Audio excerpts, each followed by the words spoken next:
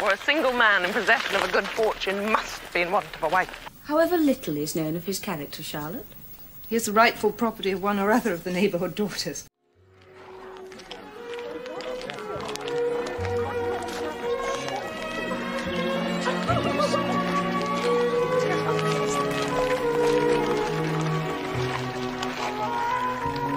My dear, Mr. Bennet, Netherfield Park is let at last. Is it? Yes, it is, for I have just had it from Mrs. Long.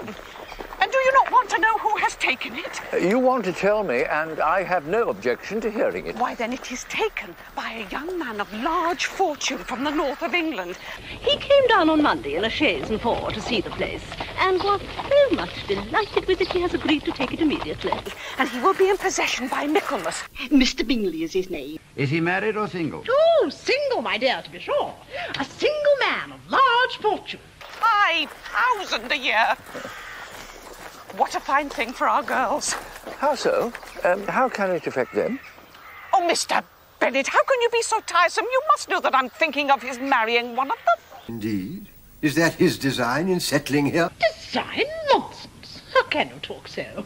It is very likely that he may fall in love with one of them.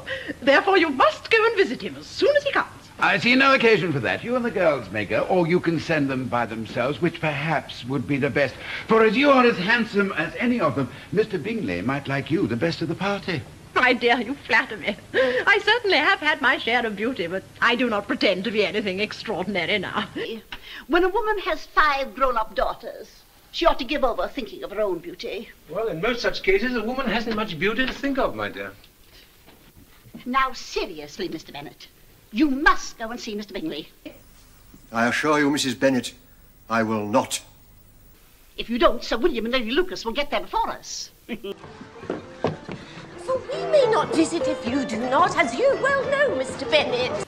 I will write him a few lines to assure him of my hearty consent to his marrying whichever of the girls he chooses, though I must throw in a good word for my little Lizzie. No, I beg you will not write at all if you... Elizabeth is not one whit better than the others. I'm sure she's not half as handsome as Jane, nor half as good-humoured as Lydia. But you're always giving her the preference.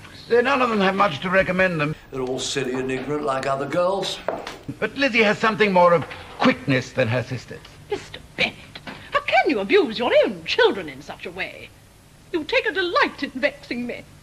You have no compassion on my poor nerves. You mistake me, my dear. I have high regard for your nerves. They're my old friends. I've heard you mention them with consideration these 20 years at least. You don't know what I suffer. Well, I hope you will get over it and live to see many young men of 5,000 a year come into the neighbourhood. It will be no use to us if 20 such should come, since you will not visit them. Depend upon it, my dear. When there are 20, I'll visit them all. Then my father is remarkable. So odd a mixture of quick parts and caprice that even after 20 years my mother still fails to understand him. Her mind is less difficult to comprehend.